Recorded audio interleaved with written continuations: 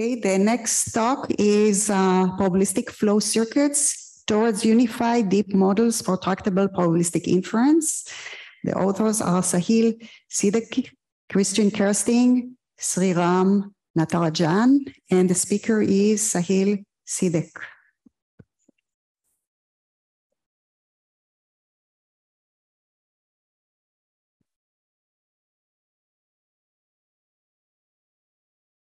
Thank you, Professor Decker, and hi, everyone. Hope you're all having an amazing time at UAI.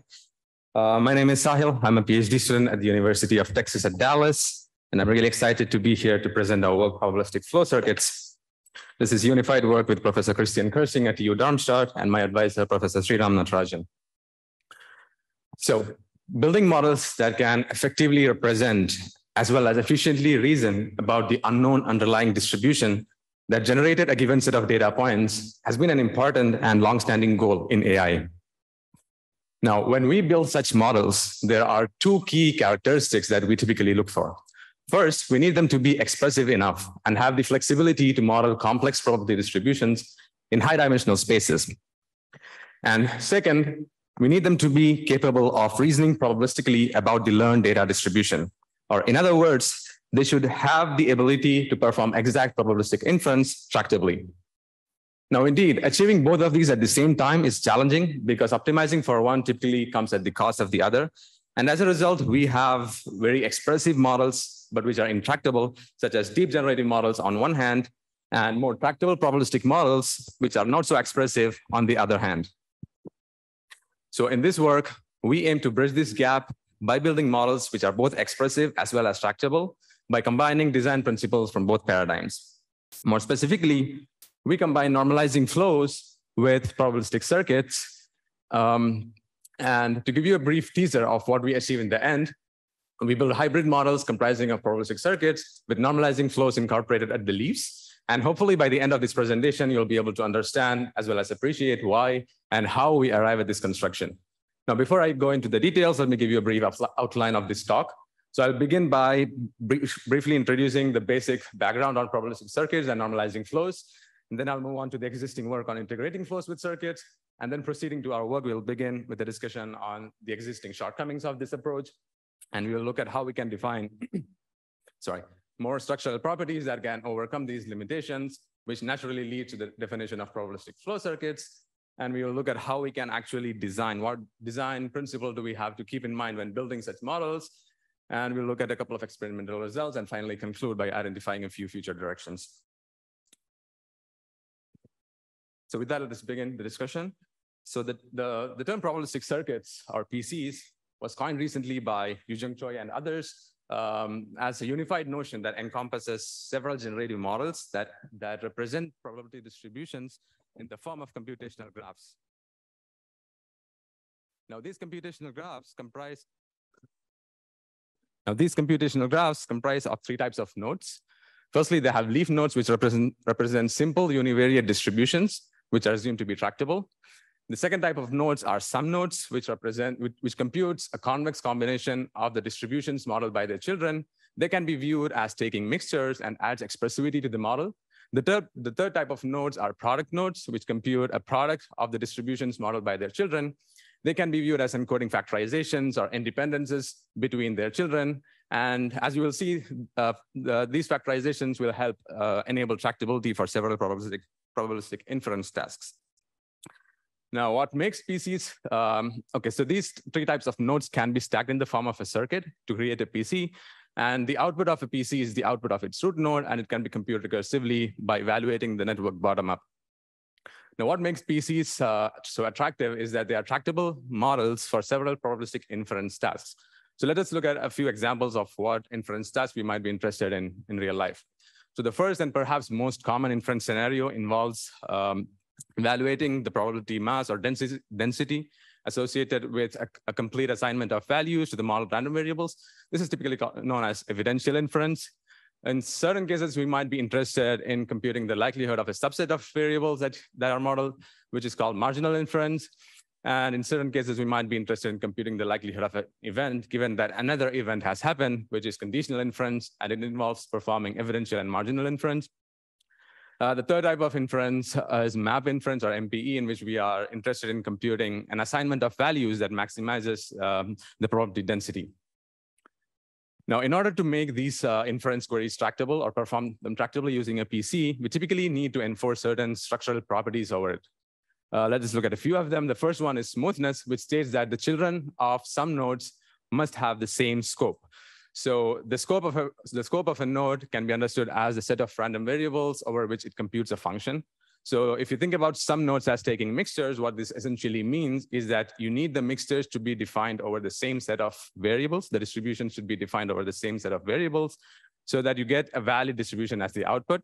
Decomposability is another property which states that the children of product nodes must have disjoint scope. So if you think about, if you want your product nodes to encode factorizations or independences between its children, then a variable cannot occur in two of its children, right? That's essentially decomposability. A more restrictive form of property is determinism, which says that the children of some nodes in a PC should have disjoint support. Now, so you can show that you can perform evidential inference tractably using a PC if it is smooth.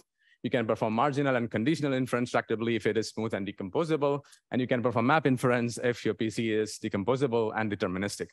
Now, there are a lot more complex probabilistic queries that you can perform using PCs under more further structural constraints. So if you're interested in learning more about them, please look at the amazing papers and tutorials by Yujing Choi and Antonio Vergari and others. So the second type of models that we consider are normalizing flows, which are essentially deep generative models, which use invertible and differentiable neural transformations, also known as diffeomorphisms, to map your complex data space into a simple base space, such as a Gaussian.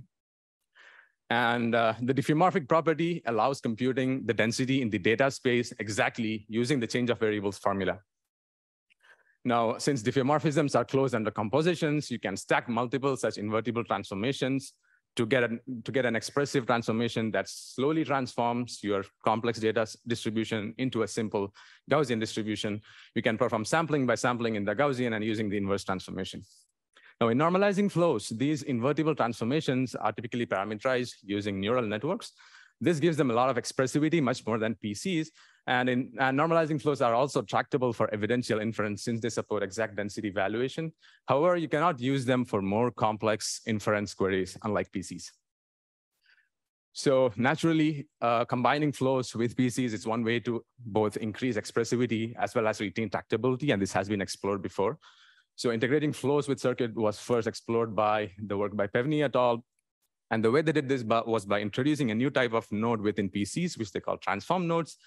And so intuitively, a transform node can be understood as applying the change of variables formula. So if a transform node is defined over a PC node A, then you can think of it as applying the change of variables formula by considering the distribution modeled by A as the base distribution for your flow and using the invertible transformation associated with the transform node. So in this work, the authors proposed to use invertible affine transformations, which can be placed arbitrarily within a PC. And the resulting network model was called sum product transform network. So in our work, we build upon this work. And we first begin with an analysis or understanding of the shortcomings that exist with this particular construction. So more specifically, we show that placing transform nodes arbitrarily within a PC can violate its decomposability property, which makes inference for marginal, conditional, and map queries intractable. Now, to understand why this happens, let's look at how is tractability achieved for a simple PC when it satisfies the properties of smoothness and decomposability. So computing marginals or conditional involves computing integrals of the joint over the unobserved variables. So if you look at a smooth sum node and look at the integral over it, you can write down the integral over the output of a smooth sum node as the convex sum of the integrals defined over the children of a sum node. Right? Similarly, when you have a decomposable product node, you can decompose the integral over the product node as products of integrals defined over its children. Now, when you think about this recursively, when you apply this recursively, you can see that when you compute the integral over the root node in a PC, this reduces to integrals over the leaf nodes, which we assume to be tractable. So performing or computing marginal and conditional inference just involves evaluating the network bottom up with the leaf nodes set to the corresponding integrals. So we asked the question, can you still push down integrals in this manner when you introduce a transform node into a PC? Well, if you look at a transform node, which is defined over a sum node, you can see that the integral over it can be written down as a sum of integrals of the transform node defined over the child nodes of the sum node, right? But when the transform nodes are defined over a product node, this is not the case, because the change of variables formula introduces dependencies between the children of a product node. And as a result, you cannot write down the integral as products of the integrals of the transform nodes defined over the children of a product node, right? Or in simpler terms, the transform nodes causes the scope of the children of product nodes to overlap. And as a result, you cannot push down the integrals as in the case of a decomposable PC, which means that marginal and conditional inference becomes intractable. So if you look at it, we could possibly overcome this issue if you were to define additional structural properties over the transform nodes. So that's our second contribution. We define a property called tau decomposability, which specifically considers the decomposability of the transform nodes.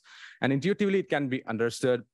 It requires that the transformations should be such that it transforms the variables associated with the children of product nodes independently. So for example, if x1 and x2 denote the variables, the scopes of two children of a particular product node, and if z1, z2 is the output when you're applying a function f, then if z1 is computed as a function of both x1 and x2, then the transformation is not tau decomposable.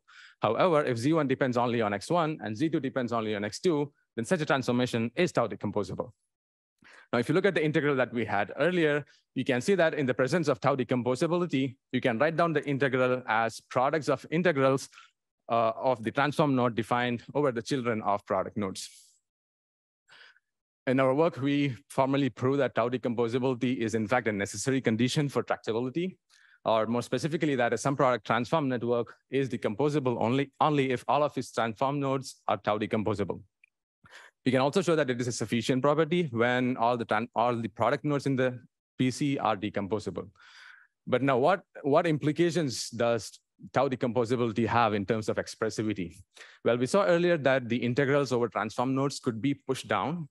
You can extend this analysis to see that the transform nodes themselves in the presence of tau decomposability can be reduced from the parents of internal nodes to their children.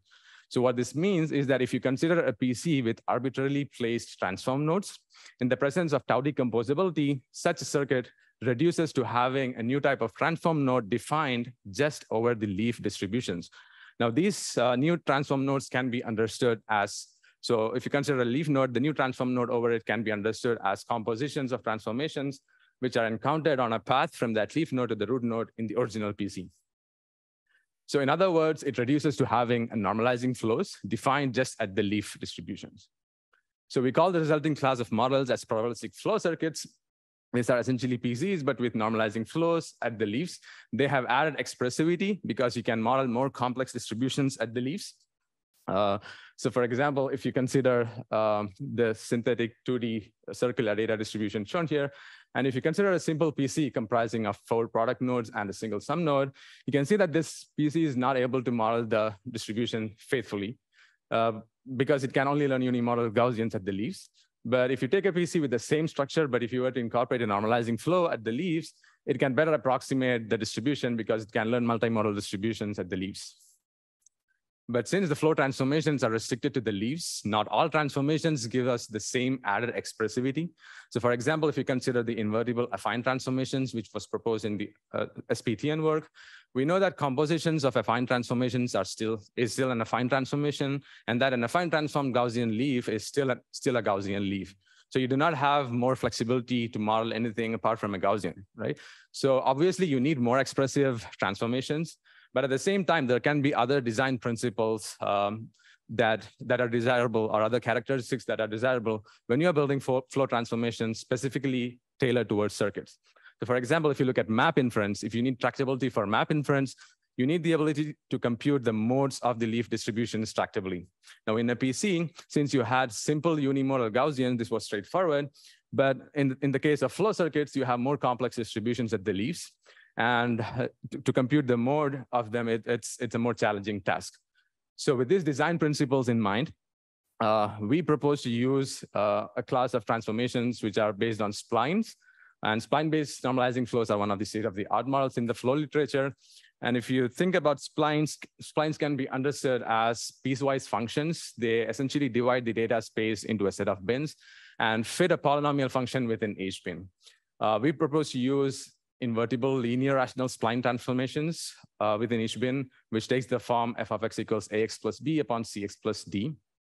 And we prove that if you use a probabilistic flow circuit with the linear rational spline transformations defined at the leaves, it is tractable for evidential inference if the PC is smooth, for marginal and conditional inference if your PC is smooth and decomposable, and as well as for map inference if your PC is decomposable, deterministic, and if you were to use a student's t distribution as the base distribution for your flow.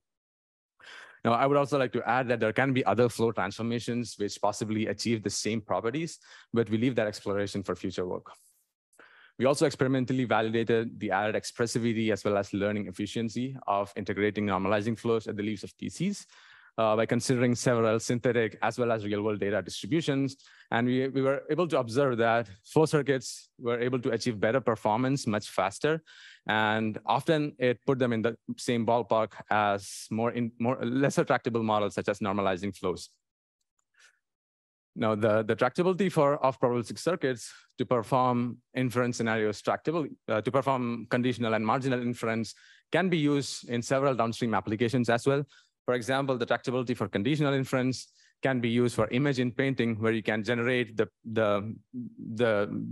pixels, the missing pixels, by sampling from the conditional distributions over the occluded pixels, given the non-occluded pixels. You can also perform controlled generations by sampling. You can generate parts of your data distribution with certain characteristics by conditional inference. To summarize, in our work, we considered the problem of bridging gaps, building bridges to reduce the gaps between the expressivity and tractability, or build models which are more expressive and tractable. And we did so by considering normalizing flows and probabilistic circuits. We looked at what pathologies exist in the existing formulations. We saw how we can build better models. What more structural properties do you need to overcome these issues, and how they lead to the definition of flow circuits. And we also looked at what design principles should we follow and look for when actually designing these models. There are also a lot of interesting future directions for this work. So one of the limitations currently is that introducing normalizing flows over the leaves does include an additional computational overhead in terms of parameters. So one extension could be building more scalable models by having parameter sharing between the flow transformations defined at the leaves.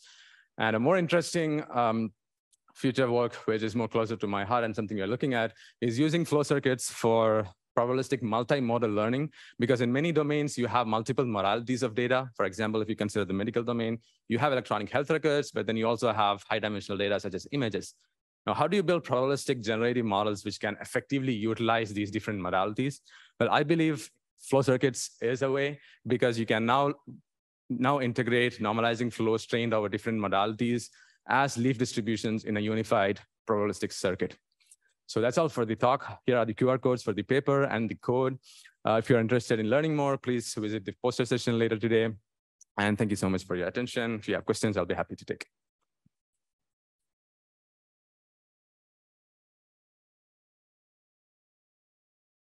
Okay, so we move to the discussant. It's Martin Trapp. This is online, I guess, right? Oh, yes. Okay. So go ahead.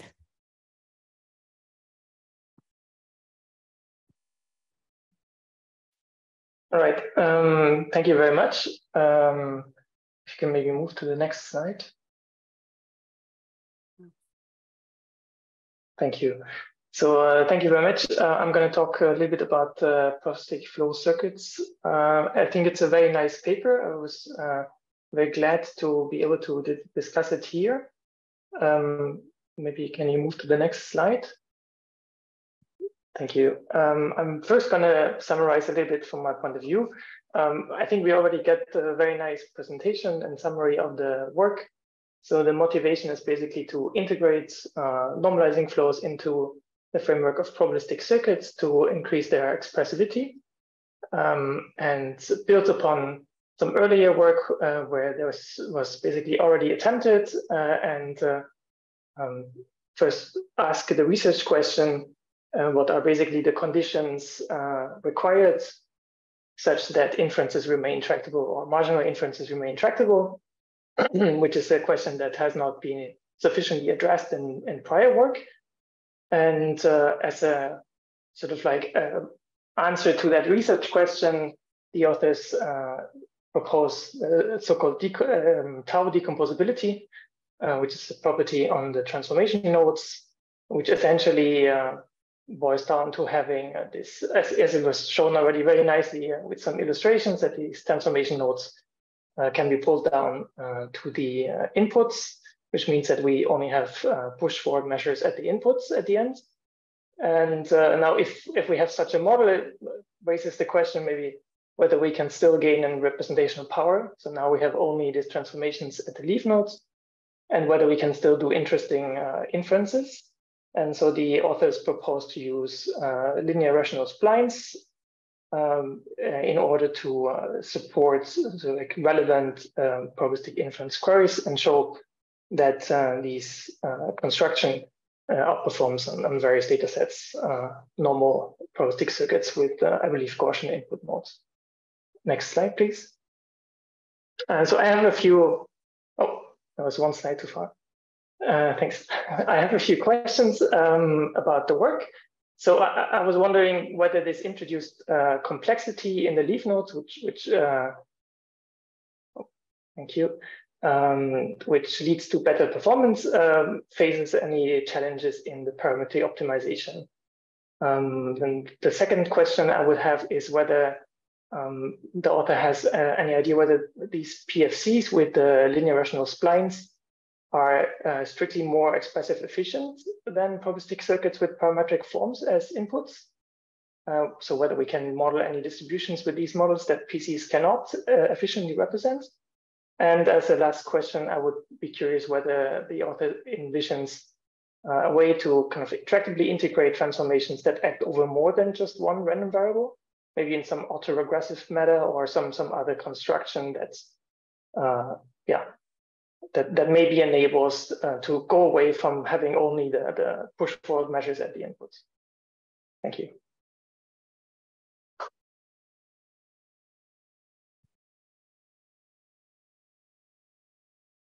So thanks, Martin, for the amazing questions and the summary.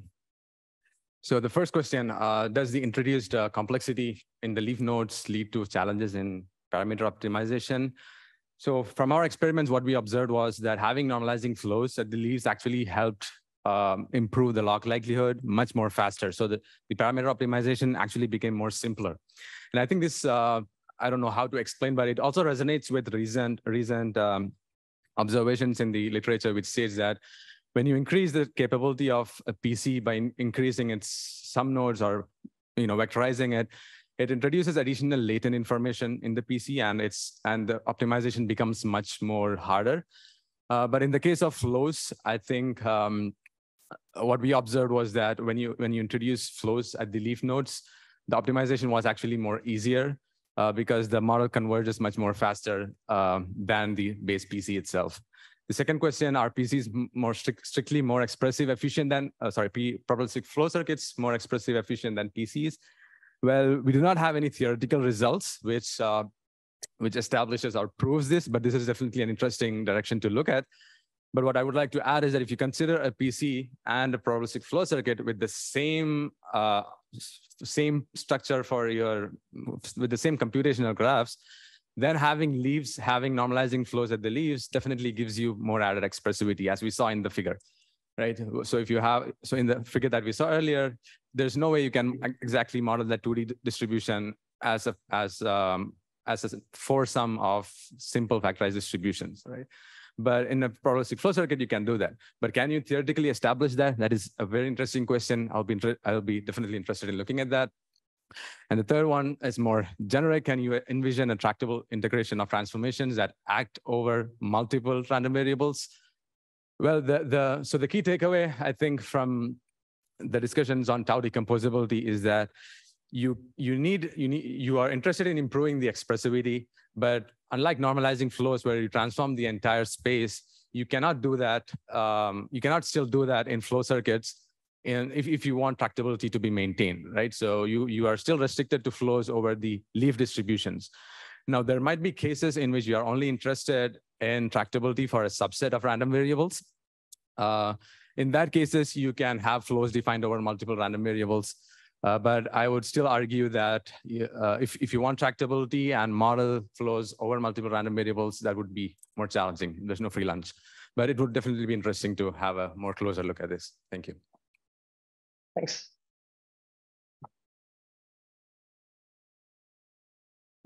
Okay, any questions?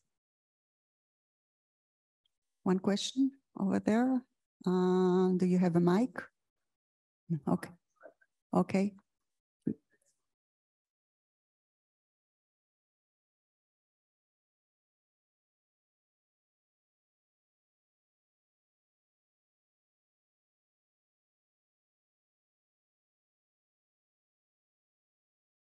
Can you repeat the question for people on Zoom?